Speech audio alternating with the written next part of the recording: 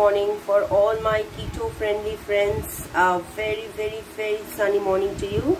Today we will learn how to make bulletproof tea. Ingredients are very easy. I have already made this tea. You have to put in tea leaves in a cup and just microwave it for 2 minutes, or maybe just boil your tea leaves. You add the butter, then you take your frother, or if you don't have a frother, you can always take your spoon. If you take a frother, mixing is very good with the frother. And if you take a simple spoon, in that case also you can mix it, but then bubbles will be there. So we just mix it up with the frother. You can see that the color of the tea will change. The butter will get interlocked in between the tea.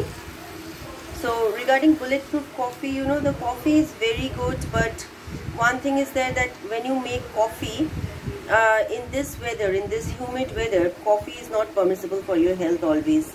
See, it is frothed, it has changed its color. If you can just see that the color of the coffee has changed, the tea has changed. I usually don't prefer coffee because it's sometimes it's not suitable for humid weathers. So I go for tea. And make sure you're very lenient with your tea, because when you put butter, don't be a miser. Kanjusi mat kijiye. Put a lot of butter, at least 1 tablespoon, because this will keep you full for 3 hours.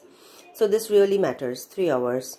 So, and plus let me tell you that when you have this bulletproof tea or coffee, this will not only kill your hunger and make you full, but the second thing is it will also burn your fat. How? Because this butter will not get settled in your body, because after this you will do some work, or maybe some workout, or maybe some other kinds of exercises which will burn off your fat.